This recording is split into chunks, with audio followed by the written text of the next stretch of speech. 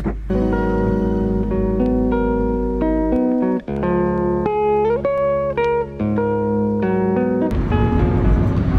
humid and muggy and hot this morning. It's kind of crazy. It's December. It's gotta be like 80 degrees out. It's not even 7 o'clock. 3 Dunkin' Donuts, a Winn-Dixie, and a Publix for 2 coffees and a buttered roll.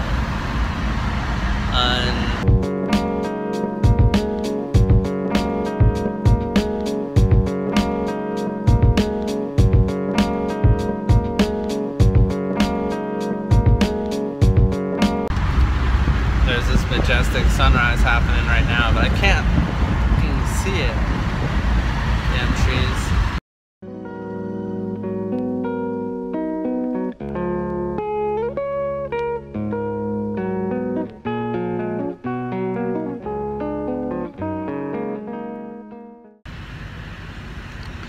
Probably can't tell on camera, but the light right now is like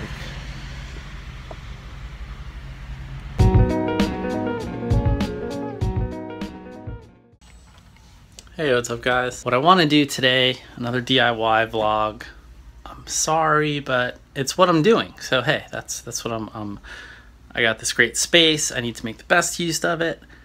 This is what's going on. If you don't like it, you could just watch one of the other 140 videos that are up here. I'm sure you haven't seen them all yet. This space, this is going to be my overhead camera rig. Probably just gonna have an iPhone there for now. What it is I'm going to use these string lights, hang them up around here, and create a little soft box where I can place artwork here, I can place items here, and stop motion animate them. So you're probably not familiar. It's my kids' room where I'm storing just my excess stuff right now. It's terrible. This is a toy that I invented. We brought it to market in partnership with Marvel Studios, and this is the animated movie maker.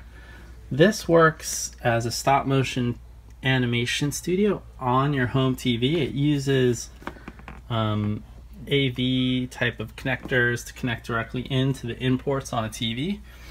This is roughly just a 2 megapixel digital camera that uses an SD card, and it articulates. You can either shoot on the stage or you can shoot across the stage and animate your figures. It was a really cool project. Dream come true for me. I mean, I hold patents on that item. I've always wanted to work on a Marvel Comics toy in association with them, and that one item was all of those things. I'm not just copying other YouTubers that do stop motion. I actually have a very, very strong background in stop motion animation, and it's only fitting that I utilize that. So what I'm gonna do, I don't think I'm actually capable of retrofitting this toy. I don't think the quality is there either. Using all the principles that I employed there, I can actually make a really great stop motion overhead rig here. And then I can use that for also doing like product photography or other things like that. But that's what I'm gonna do. It's another DIY project. I'm very sorry, this is not a DIY channel. My life is just in a very DIY place right now, so. All right, so I anticipate this being a little bit of a challenge just because of the limited space to move my hands inside this cabinet. These string lights, they're not the brightest thing either. They get knotted up very easily. But I'm gonna hang them and fasten them in a matrix around this space. Pack them in there pretty tight if I can, and then I have to resolve all of the cabling. So I almost feel like gluing them, but that's not gonna work. It's going to be hard to get a hammer in here next to the light and swing it. But I almost wonder if I attach the clamp in the middle and then I can thread it through. That's the way I'm going to approach this. This is a very small coaxial cable clamp It just uses a little tiny roofing nail to stay put. Here goes nothing. It's the first one. Hopefully I have enough room to swing the hammer over here. So right now the weight of the lamps themselves is kind of working against me. I think if I have 1, 2, 3, 4, 5, 6, 7, 8, 9, 10 to work with. So if I do a row of 3, right?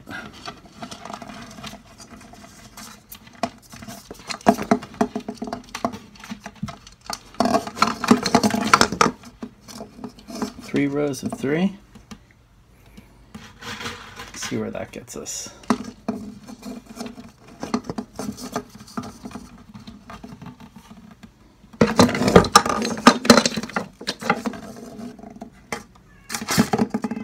I think that's actually going to work, and that won't interfere with my seamless up there.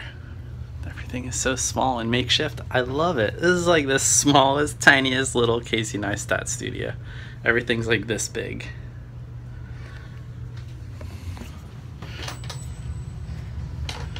Belle, chill out. You're ruining my shop. What are you doing? Huh?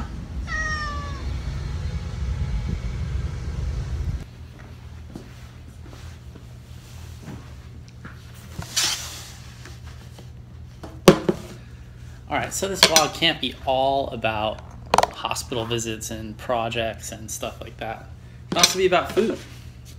I mean, my favorite lunch. Grilled cheese sandwich, French fries, and pickles. Go away. She's such a dog. My cat thinks she's a dog, totally. She's Belle, and she begs for food all of the time. Don't you, Belle? The only problem with that is she actually likes it. French fry? Want a piece? Here. She's totally eating it.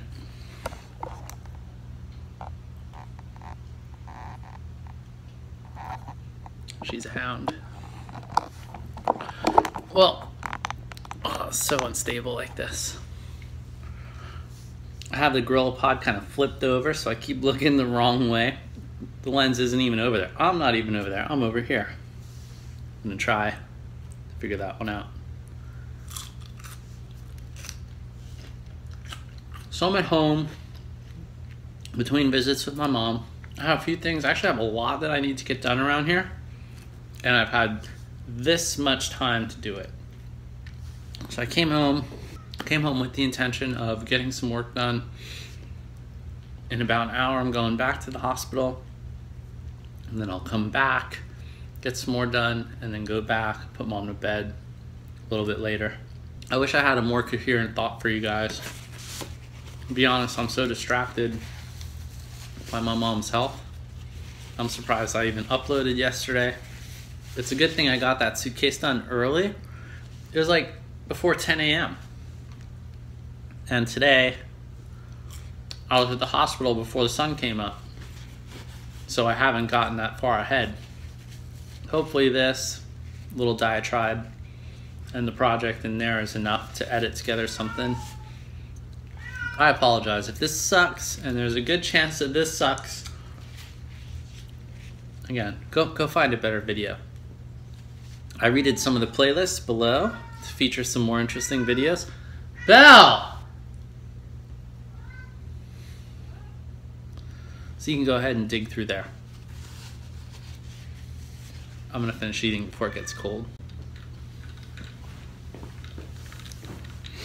I almost forgot the ultimate guilty pleasure. Coca-Cola through a straw. Now, my junk food empire lunch is complete. God. Wait, I think she's playing. My cat plays fetch, but I'm too hungry to film it.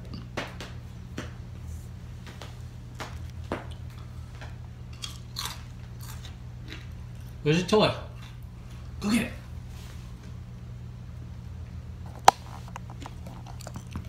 That was mean. All right.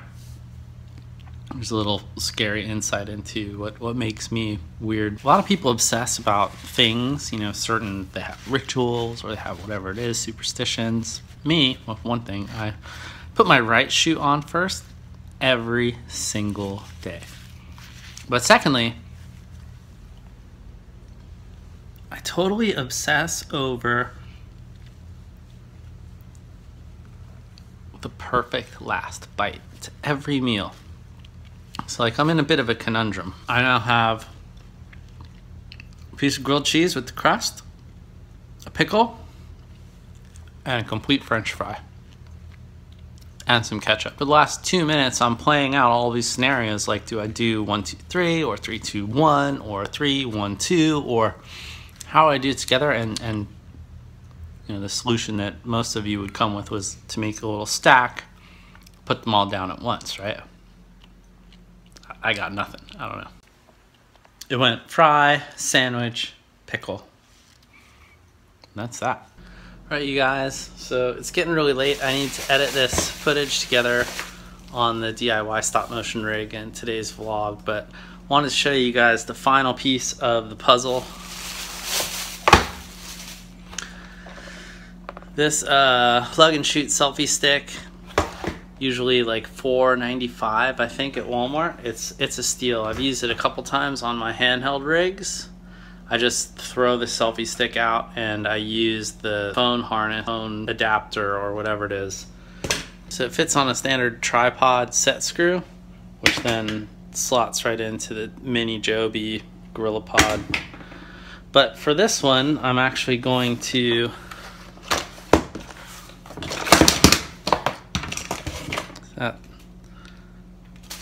don't need that.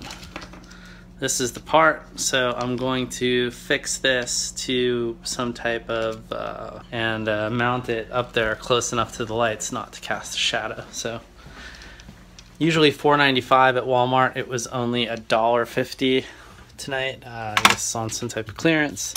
And these mini room lights by their in-house brand, I forget the name of it, it's like Home something. Those were only about $12.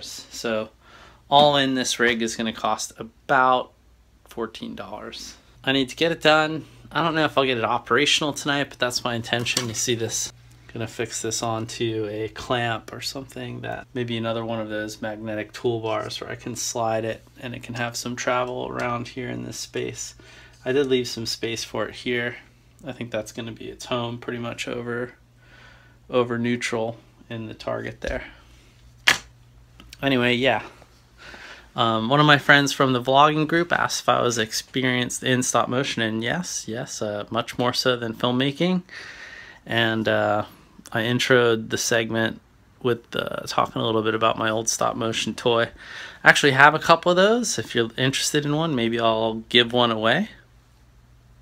Let me know what you think in the comments down below. All right, let me get to editing this piece. Good night, everybody. You know, I can't say that it was perfect. It was like salty, but there was like a little bit of wetness from the pickle at the end there that I wish maybe had been like crunchy. The French fry was a little bit bigger than I thought it should have been. You know, if it was more proportionate to the sandwich, it would have been like better, but it was like big, middle, small, and I'm almost still hungry to a certain degree. I think it probably would have been best building up to the sandwich, or if the fry was shorter and it went like pickle, fry, sandwich. I think the sandwich would have been the best finisher because that was kind of like the centerpiece of the meal. There's actually still a little bit stuck in my tooth, and maybe that does kind of make, maybe that does make the sandwich the closer in this equation. I don't know. Definitely didn't have enough ketchup on it. I should have put ketchup on a little bit of everything. Maybe I should have gone and done the stack up. It would have been probably the best, but you know, I still don't know. What I do know is definitely no pickle in the middle. If I put the pickle in the middle, it would have really just, it would have been lackluster. It wouldn't have had the pop. I mean, the pickle at the end was nice and there was plenty of pop. Maybe it just sat like in the juice a little bit too much. You know, it's one of those things where